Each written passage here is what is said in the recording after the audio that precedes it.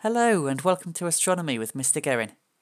In the previous video on the Sun, we looked at the structure of the Sun from the central core out to the visible photosphere, but the Sun extends far beyond that. Today we're going to look at its atmosphere, including the solar wind, and discuss how we can safely and effectively study the Sun. In the last video, we learned that the Sun has a core where fusion takes place, a radiative zone and a convective zone that transfer energy to the surface, and a photosphere at the surface. Today we're going to start at the photosphere and move outward. The Sun's atmosphere actually extends a tremendous distance, well past Pluto's orbit. Voyager 1 was the first spacecraft to leave the heliosphere, as it's called, 35 years after launch. Because of these tremendous distances, our diagrams today won't be to scale. We'll start with the photosphere, at 100 kilometers thick and 5,800 Kelvin. Its density is 10 to the minus 9 grams per centimetre cubed, just 1/1,000,000th of atmospheric density at sea level on Earth. Next up is the chromosphere, about 4,000 kilometres thick. It's a bit cooler at first, at 4,000 Kelvin, but the temperature increases up to 100,000 Kelvin near the top. We're still not sure why this happens. The chromosphere's density is much lower, around 1,000th that of the photosphere at the base. Like Earth's atmosphere, its density decreases with altitude. Then we have the corona. We usually say the corona is millions of kilometres wide, but it's actually much bigger. This is the enormous atmosphere that Voyager 1 recently left. However, it gets very weak as you go further out. Near the Sun, its density is less than 1/1,000,000th that of the photosphere, although it reaches temperatures of around 2 million Kelvin. Again, the reasons for this high temperature are unclear, but we should know more in the next few years. Let's look first at the chromosphere. This true colour photograph reveals that the chromosphere, or colour sphere, is red.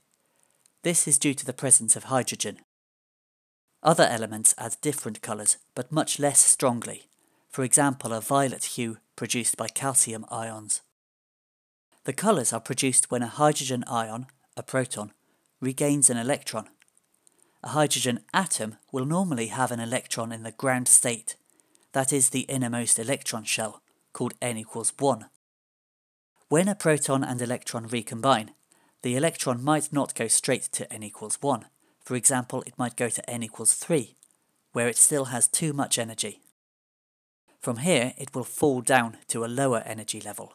From n equals 3, it could go to n equals 2 or n equals 1. When the electron loses energy, it releases it as electromagnetic radiation. In the chromosphere, it's common for electrons to fall from n equals 3 to n equals 2 when recombining with hydrogen.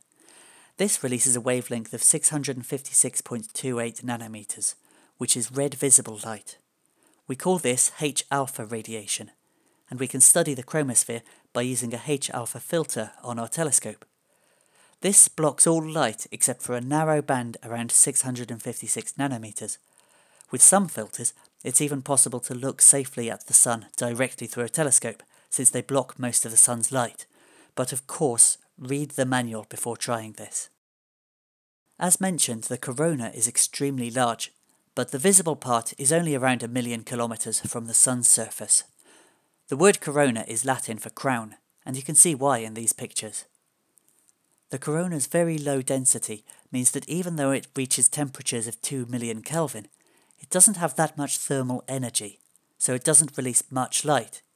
In fact, it's usually invisible against the harsh brightness of the photosphere. We can see the corona only if the main disk of the Sun is blocked, either by the Moon during an eclipse, or artificially with an opaque disk called a Coronograph attached to a telescope. Studying the corona can tell us a lot about the Sun, and it's particularly useful for observing solar flares, which we'll come to shortly.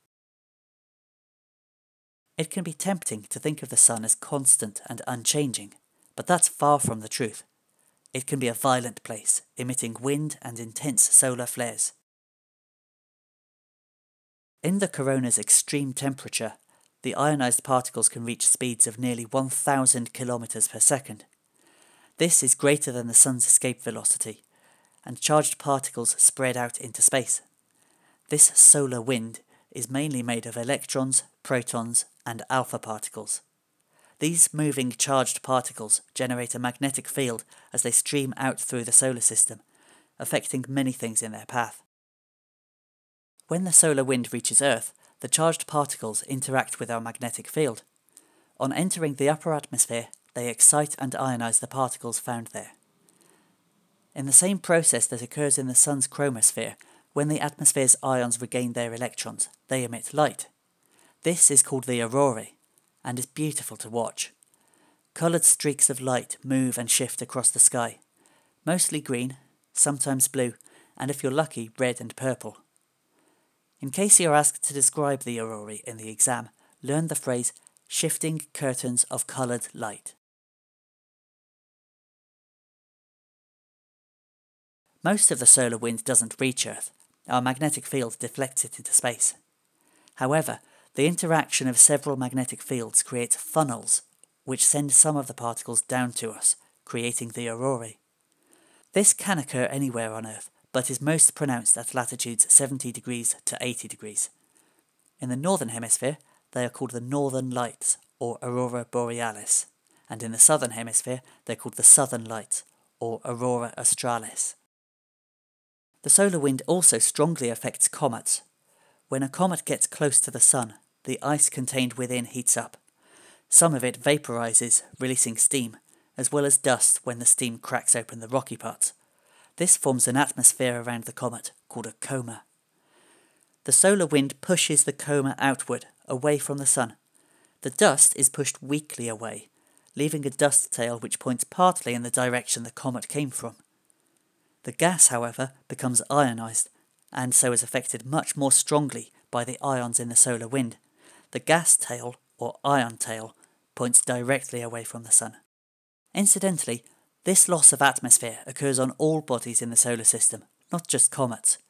But some places, including the Earth, have protection against atmospheric loss, like high gravity or a strong magnetic field.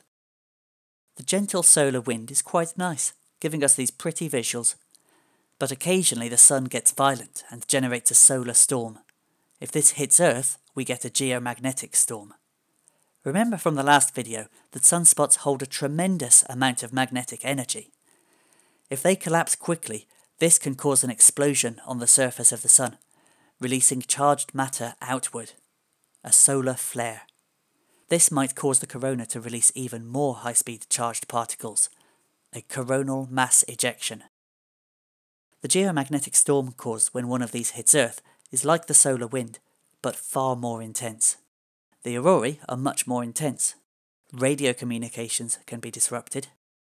Satellites can be damaged electrically or knocked out of their precise orbit, which can affect communication and GPS. Ground-based communication and electrical systems can be overloaded. In 1859, telegraph systems were knocked out, and in 1989, Quebec lost power for 9 hours.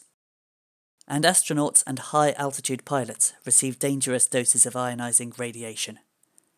We only see a solar flare days before it reaches us, which may not be enough time to evacuate the International Space Station. If a solar flare had hit the Moon during the Apollo missions, the astronauts may well have been killed. However, solar flares also sweep out some of the ions that become trapped in Earth's magnetic field, such as the Van Allen belts. In the weeks following a geomagnetic storm, astronauts are actually safer. Do not look directly at the Sun. Even a few seconds can cause temporary damage to your eye, and any longer can cause permanent damage. Your eyes can't feel pain, so you won't know until it's too late. If you look at the Sun through binoculars or a telescope, the focused sunlight can reach thousands of degrees Celsius, cooking your eye before you can even blink. Cameras are also very sensitive, and it's easy to destroy expensive equipment, as Alan Bean learned in Apollo 12 when he cut off the Moon's first colour TV broadcast by pointing the camera briefly at the Sun. However, we do have safe ways to observe the Sun. We already discussed using filters on telescopes to block most of the sunlight.